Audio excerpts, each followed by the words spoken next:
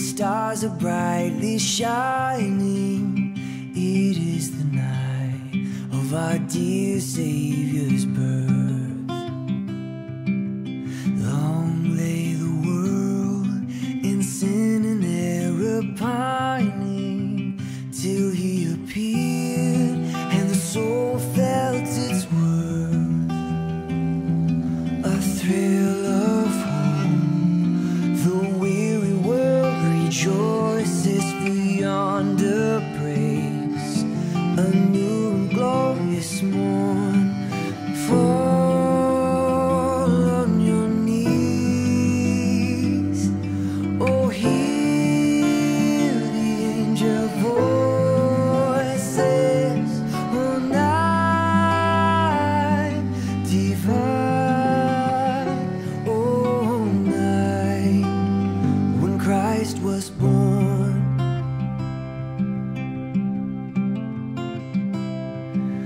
Humbly lay, Creator come as creature, born on the floor of a hay-scattered stall. True Son of God, yet bearing human feature, He entered earth to reverse Adam's fall. In towering grace, He laid aside His glory, and in our place was sacrificed for sin. Fall on your knees. Oh, hear the gospel story. Oh, night divine,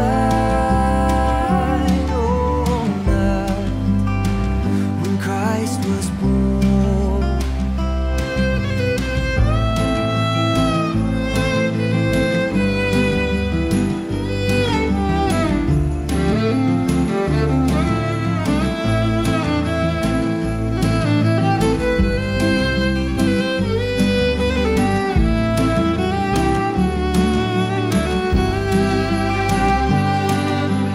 Come then to Him who lies within the manger, with joyful shepherds proclaim Him as Lord.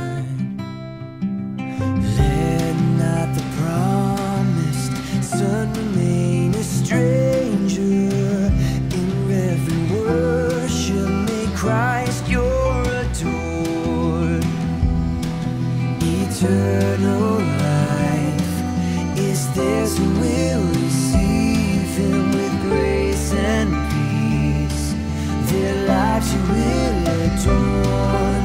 Fall on your knees. Receive the gift of heaven. Oh, night divine, oh, night when Christ was born. Oh, night, holy night when Christ was born.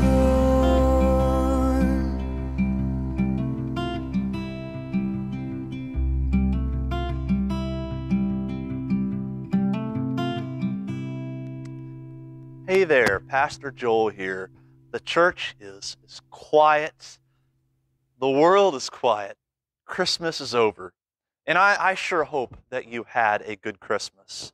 And so as we prepare for worship here, just one day separated from Christmas, the service that you're about to hear was actually recorded last Sunday, just before Christmas, in anticipation of His coming. That said, it's not out of date. It's not obsolete. And we hope that you'll be blessed by the word proclaimed, the gospel proclaimed. For the good news of Christmas is good every day and is a spirit that we need to continue to carry throughout the year with us.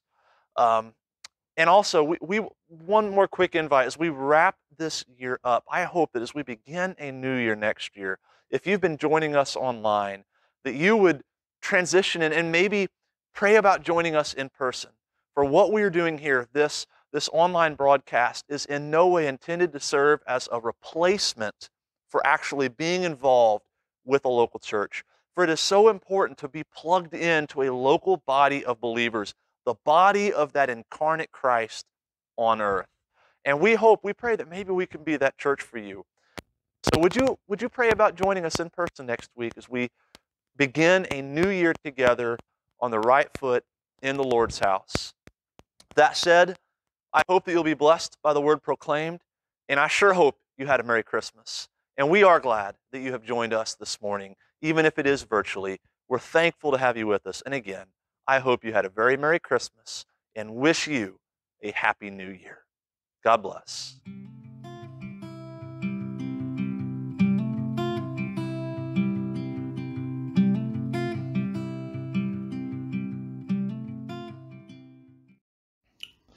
Luke chapter 1, verses 26 to 38. Luke 1, 26 to 38.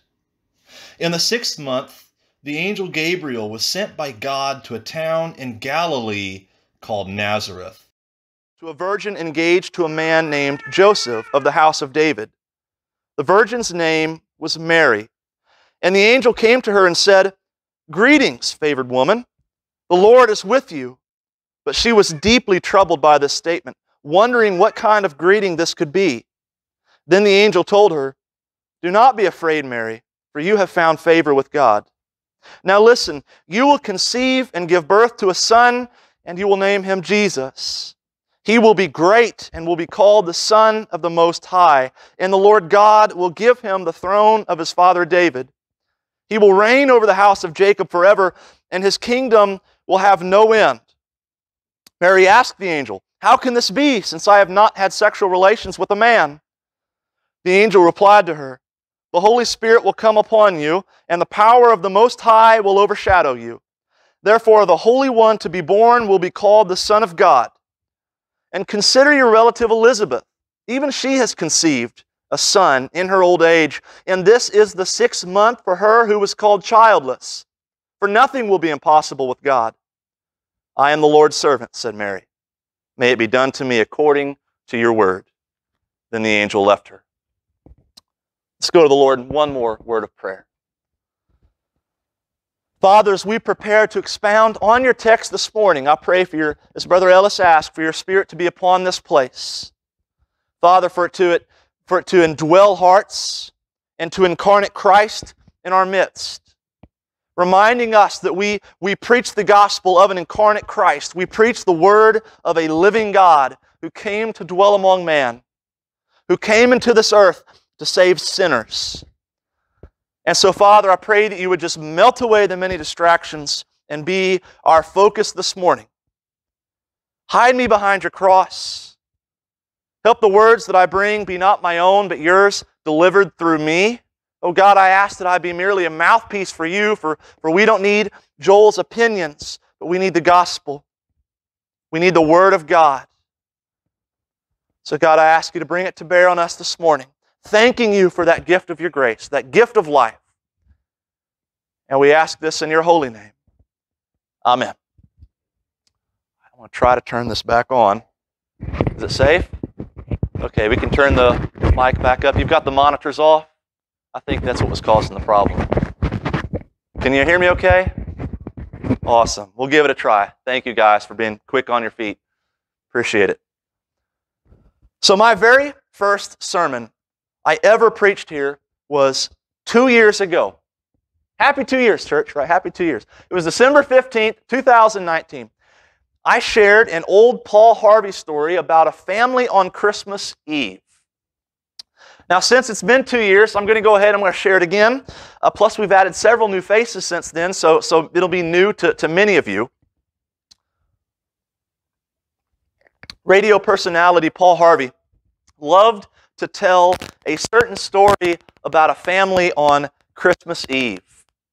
This family had a tradition where the mother and children would go to the Christmas Eve service at church, and the father would stay home and read the paper. It was a family tradition. They would go, the father would stay home and read the paper. He just couldn't believe all the childhood stories anymore of God coming as a baby in the manger. It just wasn't his thing, you know. So per tradition, as another Christmas Eve rolled around and the family left for church, he opened up the evening paper and settled in to read by the fireplace, looking forward to a couple hours of peace and quiet. But suddenly he heard a tapping on the window. Now what could that be? Right? It was freezing cold outside, Christmas Eve, not much going on. It was snowing. You know, Paul Harvey was an Oklahoman, and we Midwesterners know that every good Christmas story involves snow. Sorry to break that to you Georgians, but it does. So anyway, a bird was flying against the pane of the window, trying to get out of the cold snowstorm, the cold Oklahoma snowstorm, into the warmth of his house. The man had compassion on the bird, so he slipped into his coat and he went outside to try to bring it in. As he approached the bird, it got scared and it flew against the window even harder, trying to get away.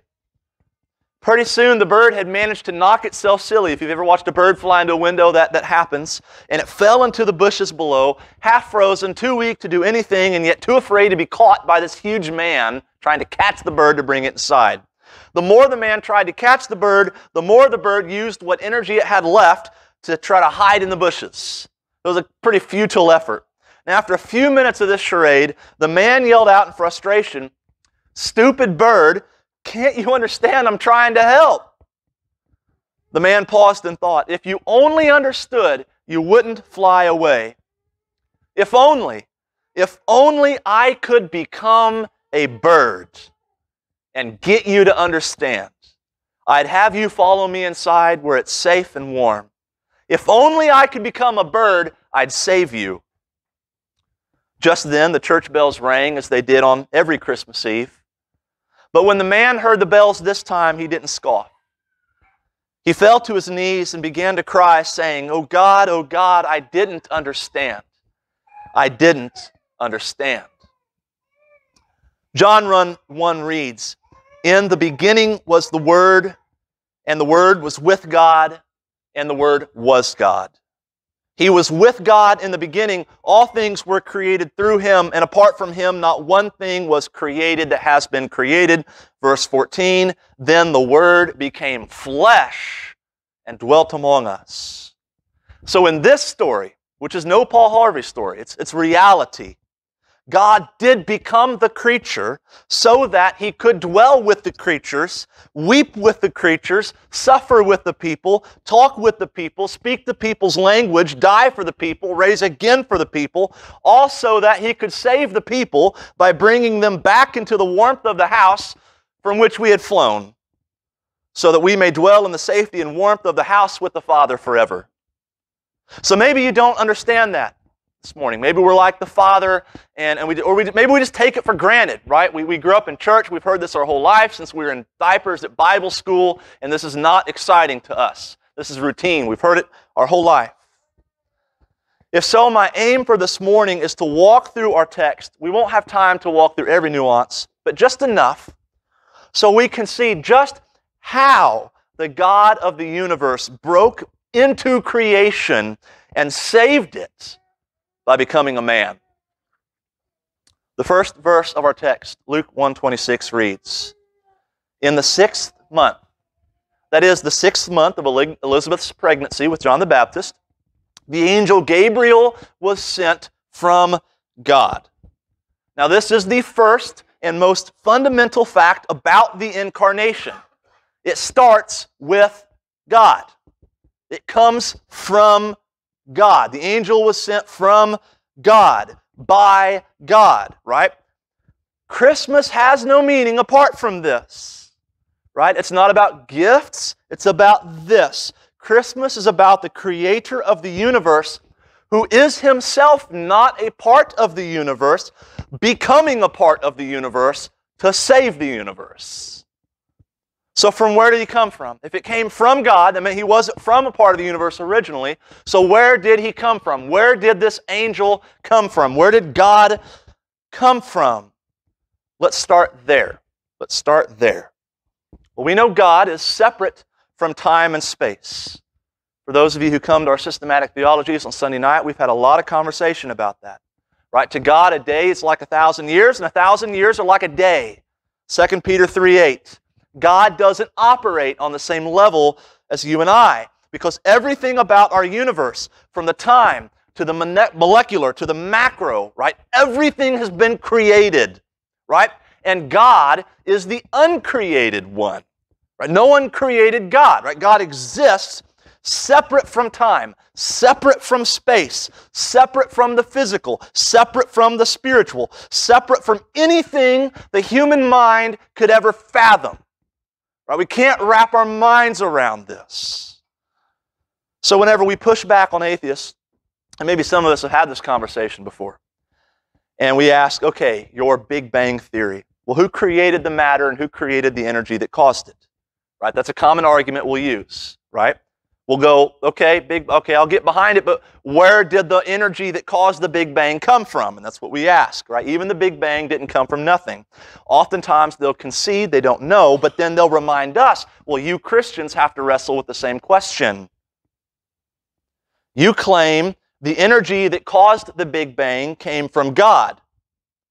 But then who created God? Right? That's what they'll ask you. Who created God? Where did your God who created the energy come from? Well, how do you answer them? You tell them nowhere. God came from nowhere. That's what you tell them. And if that seems like a cheat answer, stay with me. Look at this. God created time. Right? God created time. There's no creation, there can be no time. Right? For God to have come from somewhere, or to have been created, or for God to have had a starting point, assumes that time already existed, and this is incorrect. Right? God has no starting point. There never was a time when God was not, because God literally precedes time. God created the concept of time. Right? He wrote.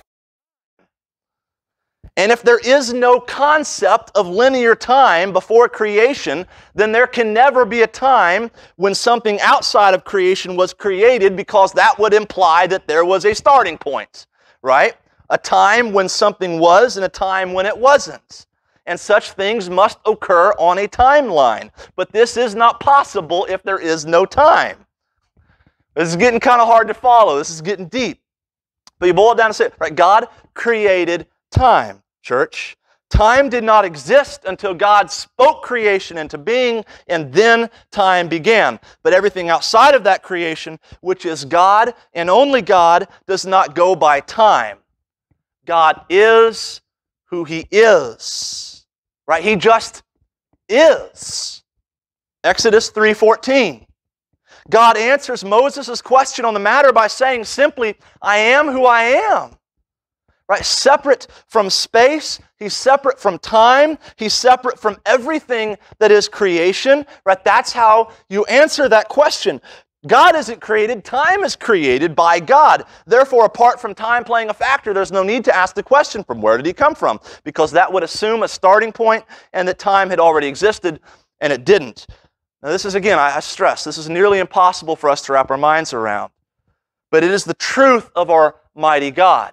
He is who He is. And I'm going to step aside and say, are we sure this thing is blowing out cold air? Someone might want to check that, because I think it's just getting hotter. But I want to start at that point of the incarnation. I want us to start at that point, because this is the first and foundational truth of the incarnation. It comes from God, who was the creator of the universe, and as such is separate from it and time and all creation. Within this creation, God placed us, right? Free moral agents, fashioned in His image, and He gives them dominion over a planet particularly special in His creation. Right? We've come to call this planet Earth. We've come to call it home. It's a place where life will dwell and where God especially chooses to display His glory. It will be the center of creation's narrative, center stage, if you will. However, here's the problem with that. these free moral agents sinned against their Creator. They rebelled against the created order, and as such, plunged all of creation into a state of fallenness. To put it quite bluntly, we broke creation, right? We broke creation. That's why there are wars. That's why there is disease. That's why there is death. We broke creation. Now, skipping thousands of years of human's history to cut to the chase, the Creator then came into His own creation. He then came into His own universe. He who was separate from time entered into time. He who was separate from time entered into time. Right? He who was beyond the physical then became flesh, so that He might save creation and save those who were in active rebellion of Him. One of the clearest statements in all of the Bible of that is this, in 1 Timothy 1:15. Christ Jesus came into the world to save sinners. Right? That's a pretty clear and concise way of saying everything that I've been trying to say. In fact, if you don't take anything away from this morning, we got a lot of distractions this morning. If you don't take anything away from this morning except this, I pray this will be what you take away. Christ Jesus came into the world to save sinners. Right? We fell and broke creation. So the Creator entered His own creation by becoming the created in order to save us. In other words, the painter who was separate from the canvas painted himself into the canvas, into his own painting.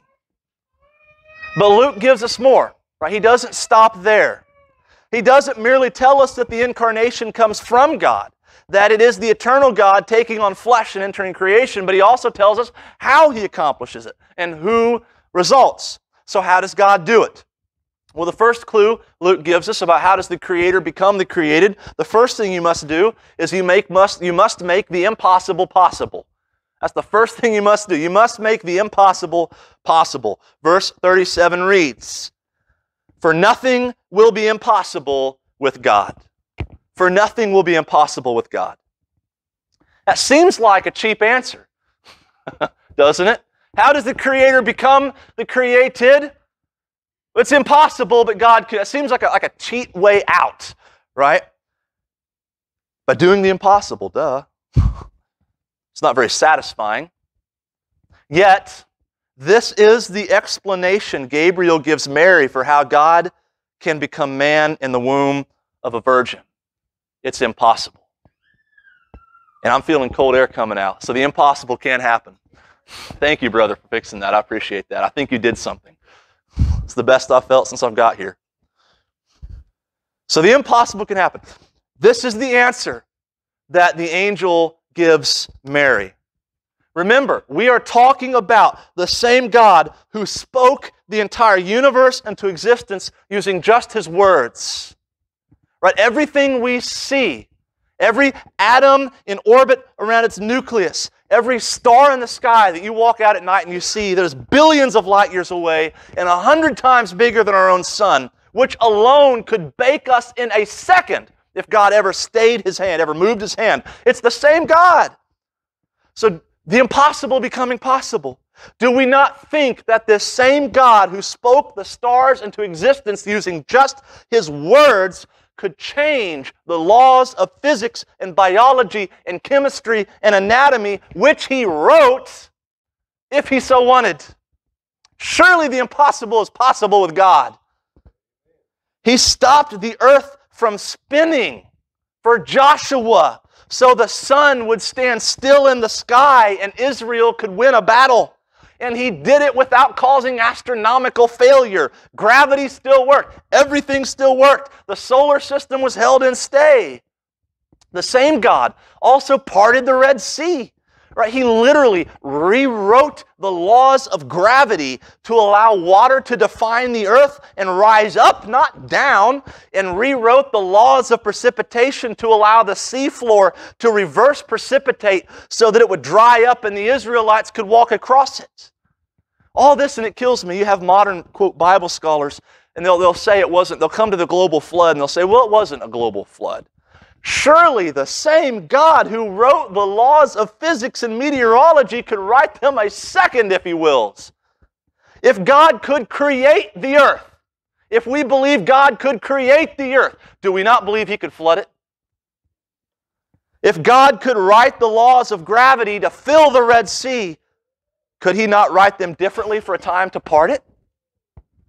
If God could write creation and order the solar system so that the earth revolves on its axis every 23 hours and 56 minutes, could He not rewrite them differently for a while, if you wills? I love it. We have people who give their entire lives to trying to find, playing out physics, watching it play out and untangle it, and it's a beautiful, honorable, and noble science. We're investigating the beauty of God's creation and what makes it tick. I have an aunt who is infinitely smarter than me, my dad's sister, Dr. Denton, and she has given her life to the science. She had to tutor me just so I didn't fail in high school. Shows where I'm at on this. She has earned her PhD and multiple other graduate degrees. She's participated in groundbreaking experiments, and she's made several discoveries. She's had her research published. You can read it. She's a department chair for a college back in Illinois, and yet she's given her life to physics, and yet God could rewrite that entire science that people like my aunt have given their entire lives to studying. God could rewrite it in a moment. In a moment. In one moment, God could simply will it and rewrite the laws of physics in an entirely new way and make our entire physics textbooks look like children's scratch. How big is our God? Listen to the testimonies. Genesis 18:14, is anything too hard for the Lord?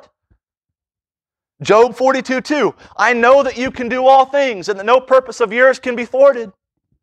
Jeremiah 32:17, Lord God, it is you who has made the heavens and the earth by your great power and by your outstretched arm. Nothing is too hard for you. And then here, the angel Gabriel tells Mary, nothing will be impossible with God. And the time has come for the impossible thing to be done. The time has done to make the impossible possible. God will enter His creation. He will enter physics. He will enter astronomy. He will enter His sciences. He will enter these things as a part of it, all without ceasing to be the uncreated God. The Creator becomes the created while remaining uncreated. This is impossible. This is mind-blowing. I don't expect us to wrap our minds around it. The angel knows it. The angel knows it too. No punches are pulled here in this narrative. What impossibility will God do to impossibly break into His creation?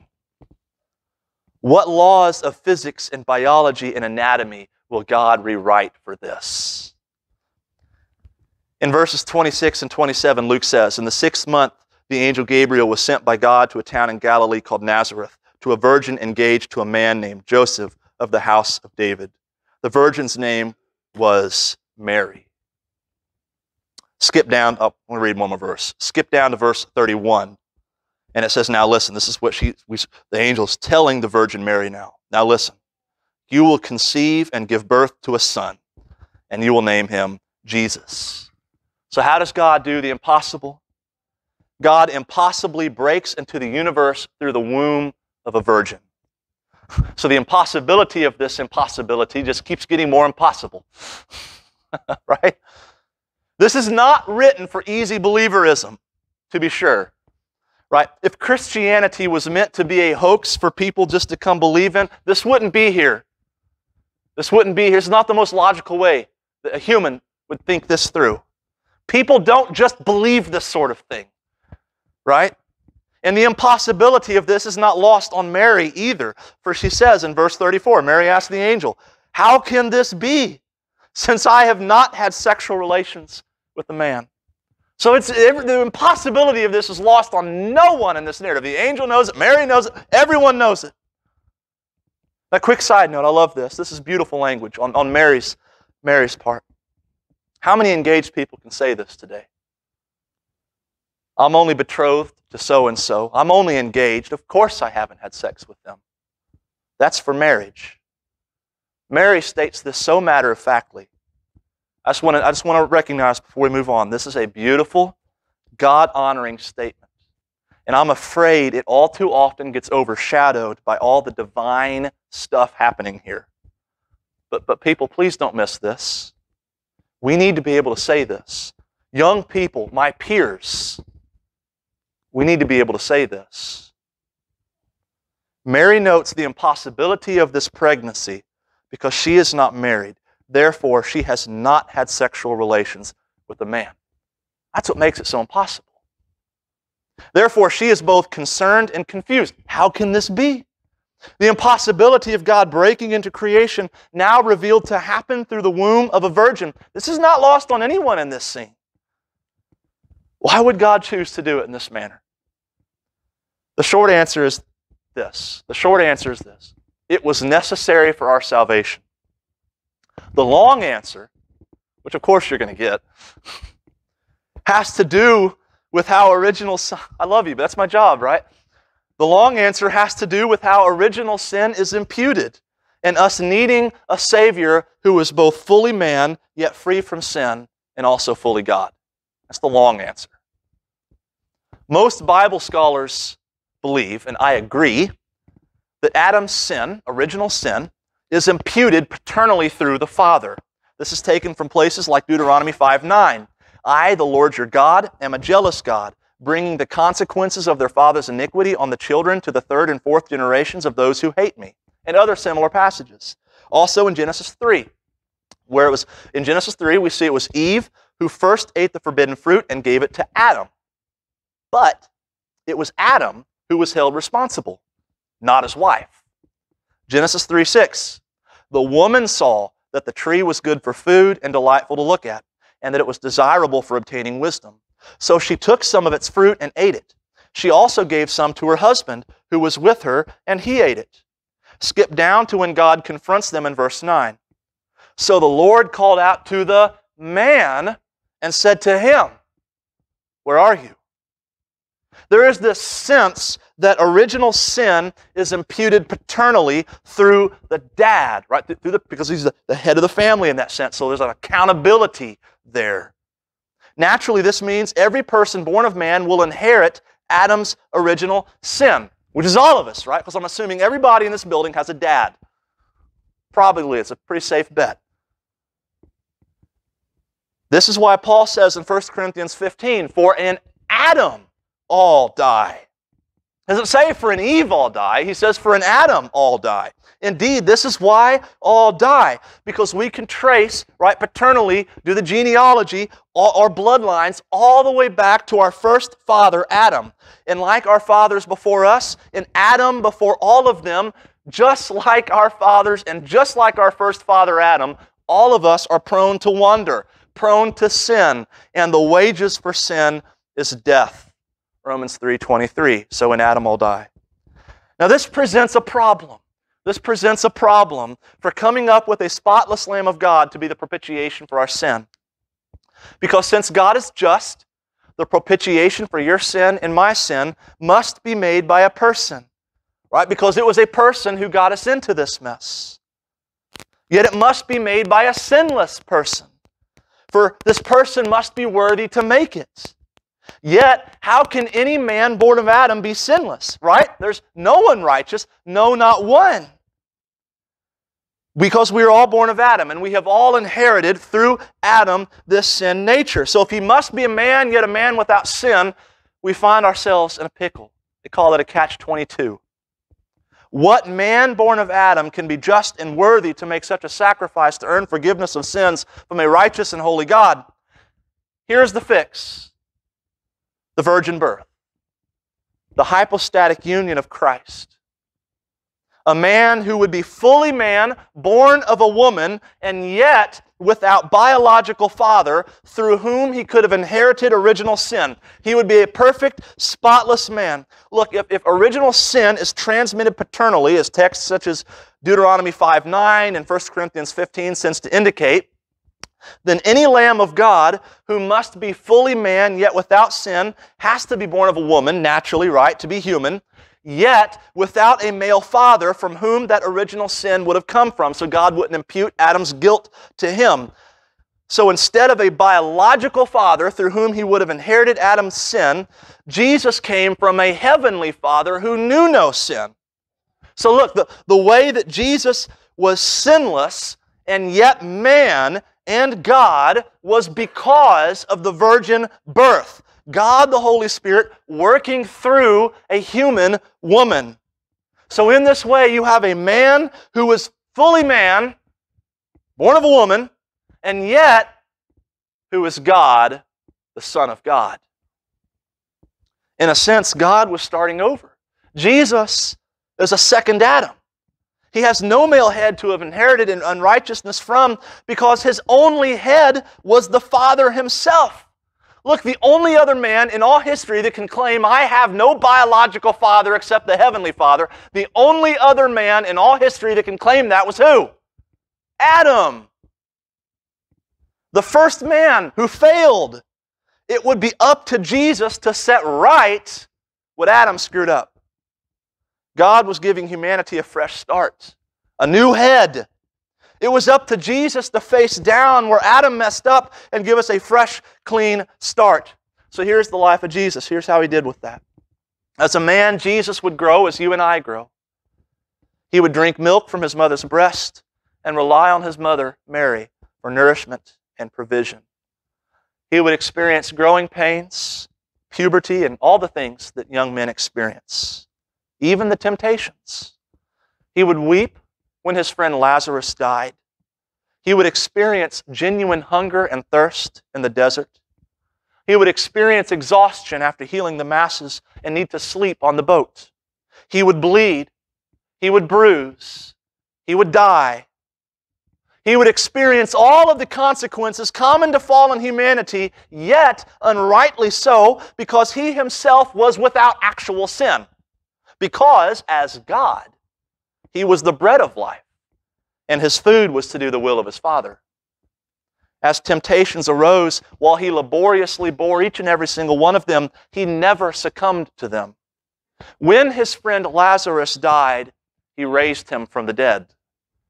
After waking from his nap in the boat, he then sovereignly calms the wind and the waves, telling them to be still. And after his blood ran out and his heart stopped beating, he raised himself from the dead.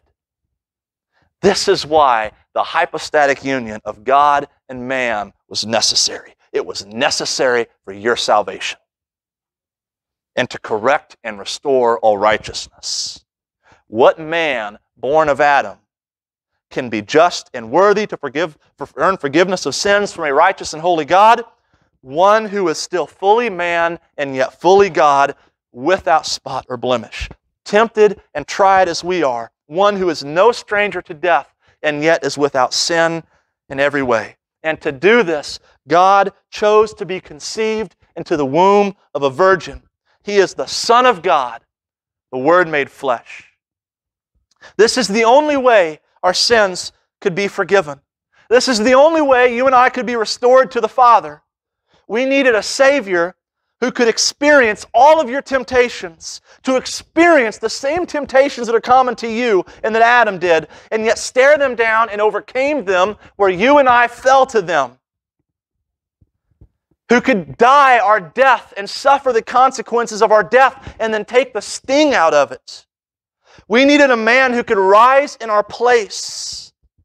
A man who was separate from space and time, yet incarnated into it, so he could experience an eternal damnation worth of punishment for sins in 3 days of our time, so that to Jesus, whom a day is like 1,000 years, would experience an infinite punishment for our transgressions against the Father and forgive them in full. And eternity in hell, beloved, has been served in full in the place of those who had come to believe in Christ. Our term, our prison sentence, has been served. In 3 days' time, Jesus bore the infinite wrath of God for our infinite transgressions against Him, displaying the infinite love and forgiveness of the infinite Father. You can't do that. I can't do that. It's only Jesus. Acts 4:12 says, there is salvation in no one else, for there is no other name under heaven given to people by which we must be saved. It's only Jesus, the Son of God, the very Word made flesh, God broken into creation through the womb of a virgin to save sinners. This is why it is troubling, so troubling that there's a lot of progressive churches today that don't teach the virgin birth. This is very troubling because if you take this away, you have assaulted the hypostatic union of Christ, the overwhelming of the Holy Spirit on the Virgin Mary, and begetting a Son who is biologically of Mary, a Son of man, and yet is divinely a Son of God, and as such is the eternal, uncreated one becoming created. As far as I'm concerned, if you take that away, you take away the virgin birth, you don't have Christianity anymore. You can put whatever you want on the church sign. You can call yourself Baptist, you can call yourself Presbyterian, you can call yourself Methodist, Episcopalian, or even Church of Christ. But if you don't affirm this, you're not Christian. You cannot be a part of historic, orthodox Christianity in the true and historic sense if you deny the virgin birth. As far as I'm concerned, that's the moment other thoughts stop becoming Christianity. It becomes an entirely different religion.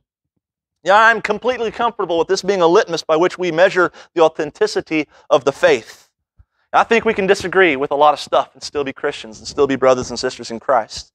We can disagree on mode of baptism, on church government, on predestination, on election, on tongues, charismatic gifts, etc. But if you disagree on this, it's no longer Christianity we're debating. It's something else entirely. The angel from God explicitly says, the angel Gabriel was sent by God to a town in Galilee called Nazareth to a virgin engaged to a man named Joseph of the house of David, and the virgin's name was Mary. And from this Mary would come the hypostatic union of God and man, of God and creation in the person of Jesus. God chose to impossibly defy the laws of biology and anatomy and physics, to impossibly break into His creation to save fallen man through the womb of a virgin. This is baseline.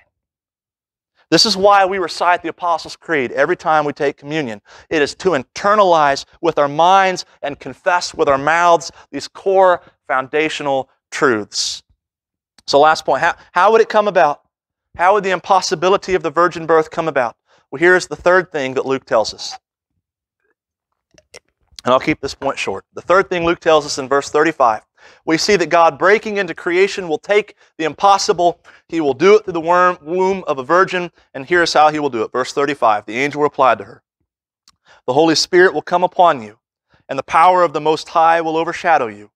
Therefore, the Holy One to be born will be called the Son of God.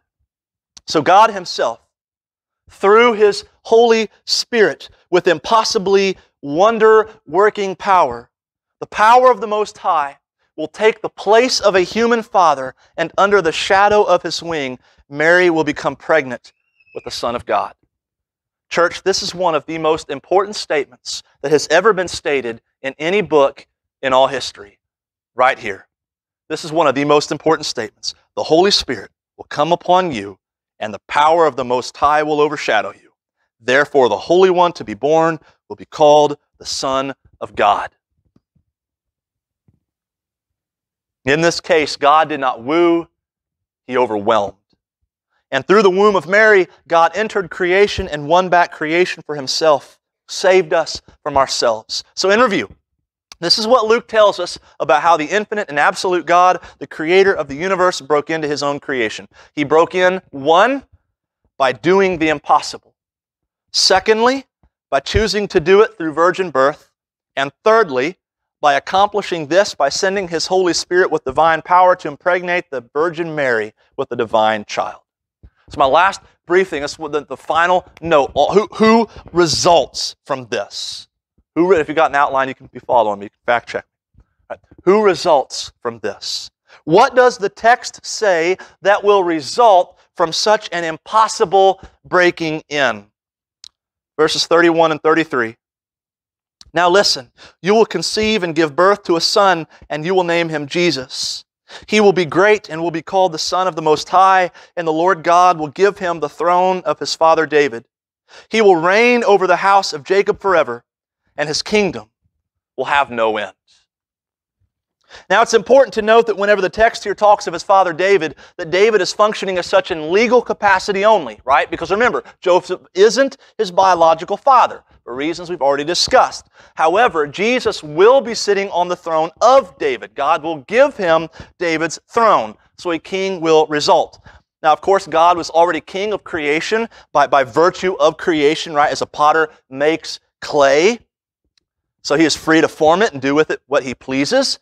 However, God chose to break into that mold and reign as a king from among us as one of our own, right? Emmanuel, God with us. So quickly, how does this text describe the king? Well, verse 32, he is described as great and the Son of the Most High.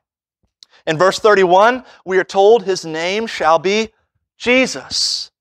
Now, Jesus transliterates the Greek Yeshua, which corresponds to the Hebrew name Joshua, and means Savior, right? Savior. His name shall be Savior. And in verse 33, we are told he will reign over the house of Jacob forever, and his kingdom will have no end.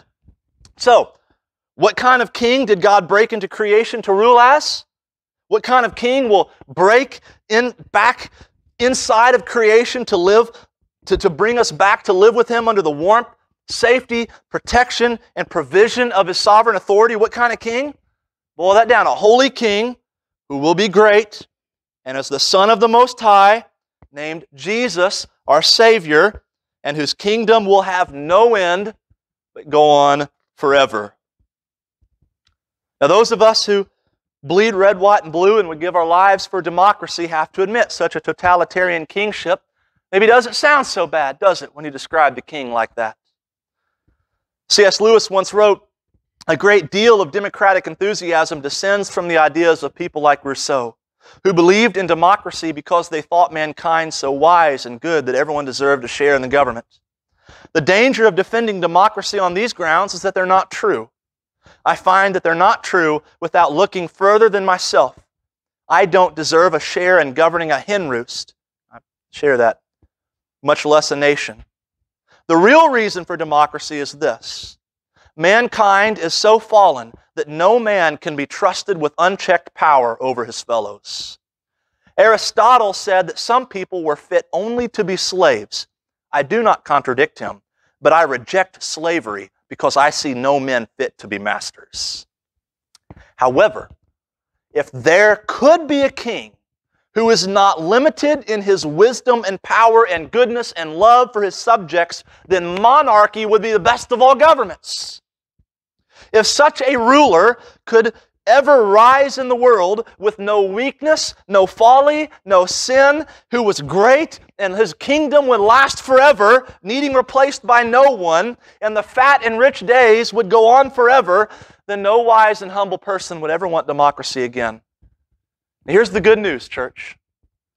There is such a king, and his name is Jesus. He will be great, and his kingdom will last forever. He is the Son of God, the very Word of God made flesh, incarnated into creation through the womb of a virgin. As such, he is fully man, yet fully God, as we are, yet without any sin or imperfection. So bringing it full circle, the man in our opening story couldn't become a bird to save it, but God did become a man to save us. When creation was broken, when we fell, the Creator became the created, all while remaining uncreated. And that is what makes the incarnation so glorious. The painter painted himself into the painting. Christ Jesus came into the world to save sinners. What a great, high, and mighty King we serve. Our second Adam, our new head, is God Himself. So we're going to rise and celebrate our sovereign God and King, who entered His own creation as a flesh and bone babe, and sing about this glorious impossibility.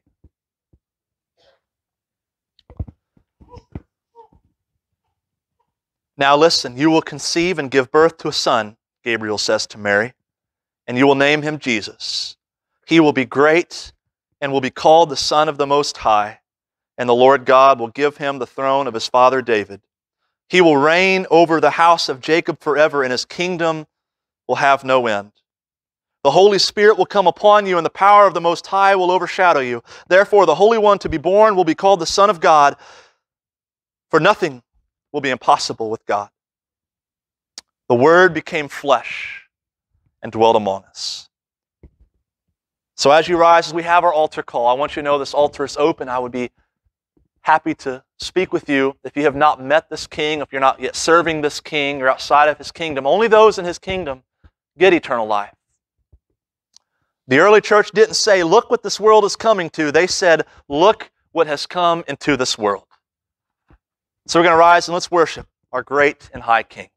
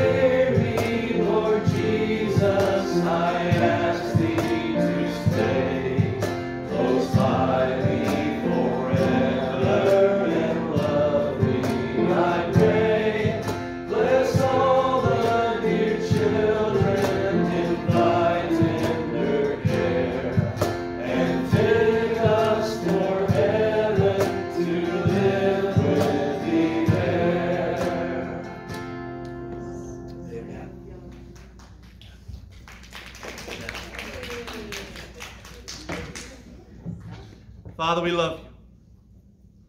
And we want to thank you as we conclude our time of gathered worship. For after we, Father, had spurned your creation, Father, we had rebelled against your law. We had each gone astray like sheep to our own way. For not leaving us without a God, for not leaving us without a king. But for Father, for chasing us down into creation, for condescending to come among man, to walk with us and become one of us, so that you may die our death and raise us to life in you. Father, what a glorious truth is your gospel. And Father, I pray for anybody here this morning who may not be living in that kingdom, they may not be living in that truth. Father, there may be intellectual knowledge of it, but there is no heart submission to it. And Father, if that's the case, I pray by your Holy Spirit that you would just bring it about in their life. Bring them to a place of submission to your holy kingship. Our sovereign God on David's throne who will reign forever. Father, we praise you. Thank you for your grace. Thank you for your mercy on sinners like ourselves.